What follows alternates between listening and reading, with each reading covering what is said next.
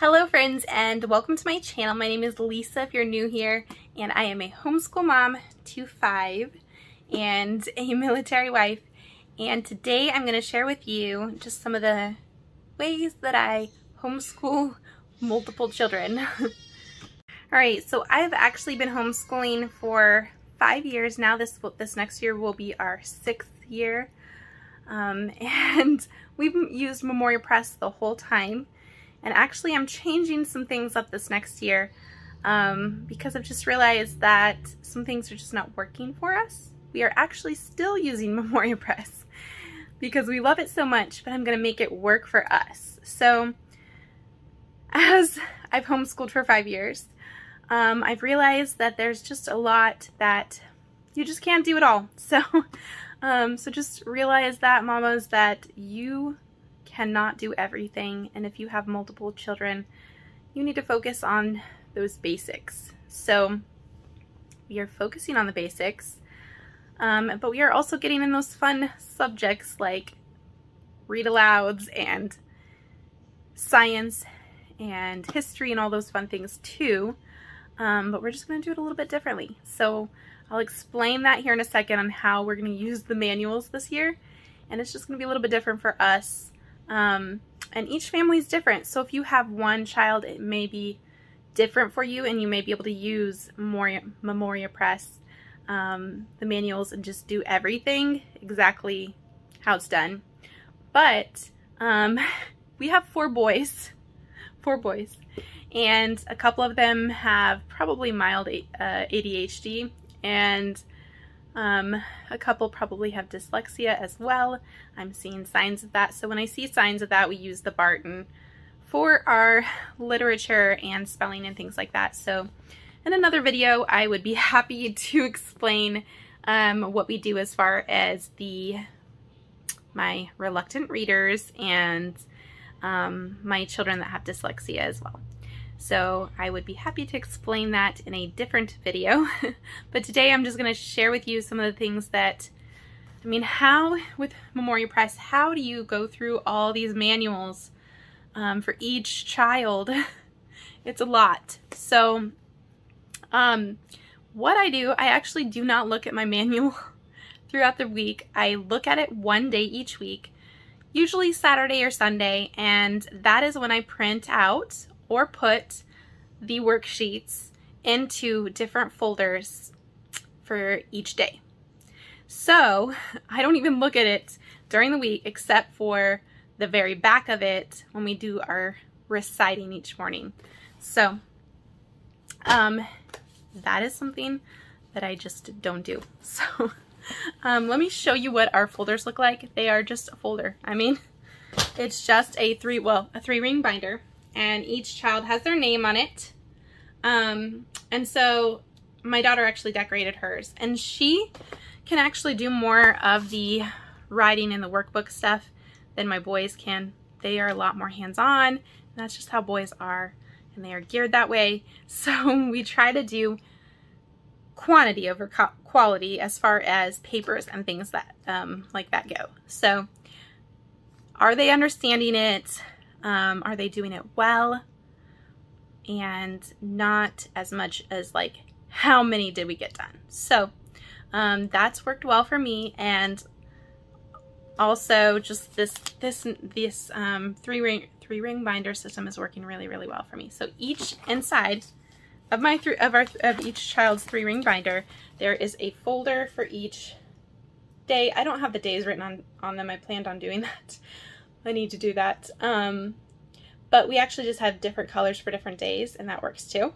So like Monday is orange, and then I'll put Monday's work in orange. And that. All right, so just for each day, I'll just have them pull out their work for that day, and then that is what they get out. And it's pretty simple. So I don't have to do a ton of work as far as knowing what they need. But I will say this, so in like kindergarten, sometimes we'll have some work on days that is not papers that I can print out or put into that folder. And so if I have something like that, then I will just make a copy of that part of the teacher's manual, and then I highlight, like if she has a story that she's going to read. My kindergartner, she has a story she's going to read in the Fun in the Sun book. Then I will go ahead and I will just highlight that on there, and then I will put that into her folder, and then I'll know that she needs to read that. And I don't have to keep flipping through manuals or anything like that, or keep a bunch of bulky manuals around, although I do keep them turned to the reciting part, if that makes sense. So each morning we have the reciting part opened for each grade in our morning basket, or actually more of a morning cart. We use a cart to keep all my math teacher's manuals and things like that as well. Also, I don't actually teach math necessarily every single day. Sometimes we do like 2 math lessons a week, and I just try to put all the lessons into 2 lessons, if that makes sense. So I'm only teaching them maybe once or twice as far as their math goes each week, and then they're doing the papers and showing me that they understand it. And I help them with that, and we work through that, through the papers together, and that's how we do our math. I know this is not how you're supposed to use them, and I love to use them exactly the way that they were intended to be used. But again, this is a homeschool and not a school, so we just do it that way, and it works really well for us.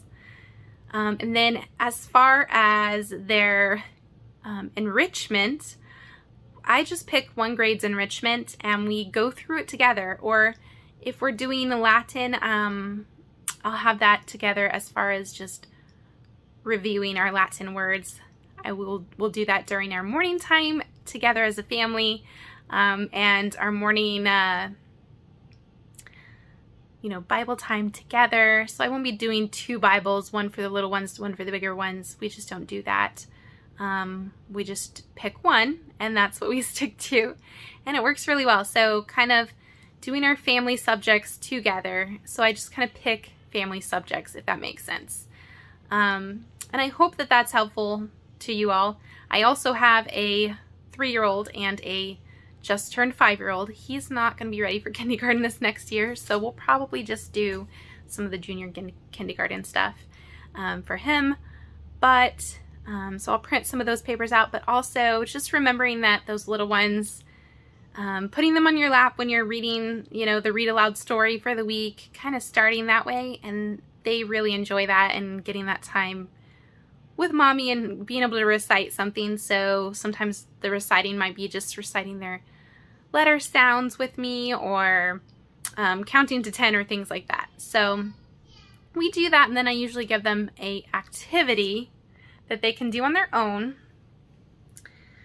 and that's how that works. And I have, let's see, in little bags, I'll show you.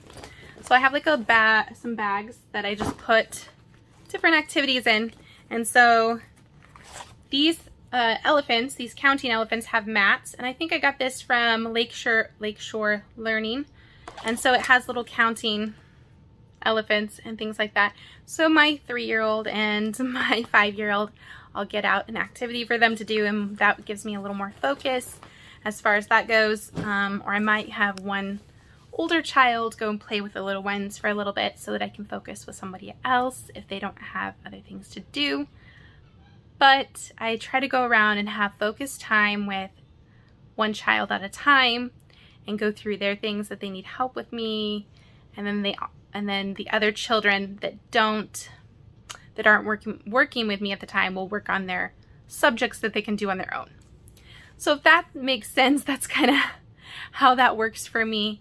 All right, so yeah, I'm not an expert at all, but I do love teaching. I did go to school for teaching, and found that I did not care for the public school system. So I enjoy teaching my children, and I love just being able to do more hands-on stuff. So I'm not always doing everything in the books, and that's okay. So do what works for you as far as that goes. And a couple more tips as far as reciting.